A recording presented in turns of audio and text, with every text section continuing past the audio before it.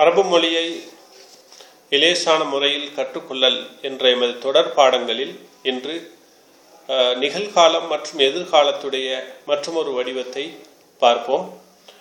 அரபு மொழியை நீங்கள் ஆழமாக கற்றுக்கொள்வதாக இருந்தால் இந்த பாடங்களையும் நீங்கள் விளங்கி மனனமிட்டு பயிற்சி செய்து கொள்வது மிக முக்கியமானதாகும். அந்த வகையில் இங்கு லயஃப் அலன்ன, எஃப் அலு என்றால் அவன் செய்கிறான் அல்லது செய்வான் என்பது பொருள்.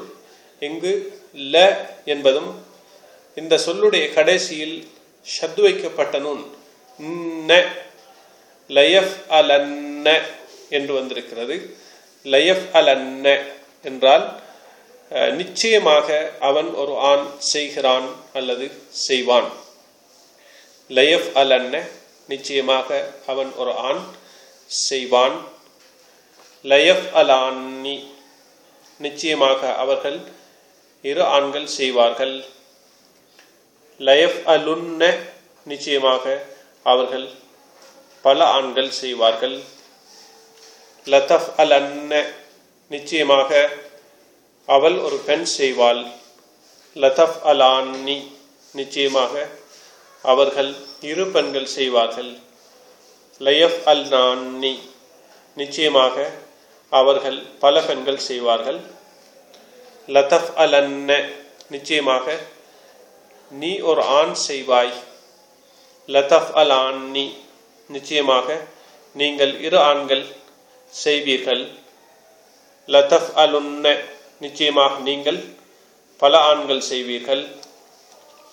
லதஃப் அலின்ன நிச்சயமாக நீ ஒரு பெண் செய்வாய். லதஃப் அலான்னி நிச்சயமாக நீங்கள் இரு பெண்கள் செய்வீர்கள். லதஃப் அல் நான்னி நிச்சயமாக நீங்கள் பல பெண்கள் செய்வீர்கள். லஅஃப் அலன்ன நிச்சயமாக நான் செய்வேன். லனஃப் அலன்ன நிச்சயமாக நாங்கள் செய்வோம் என்பதாகும்.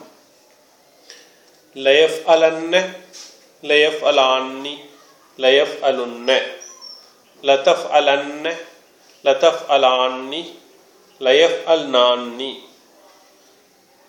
லதஃப் அலன்ன, லதஃப் அலான்னி, லதஃப் அலுன்ன, லதஃப் அலின்ன, லதஃப் அலான்னி, லதஃப் அல் நான்னி, லஅஃப் அலன்ன, லனஃப் அலன்ன. எனவே இந்த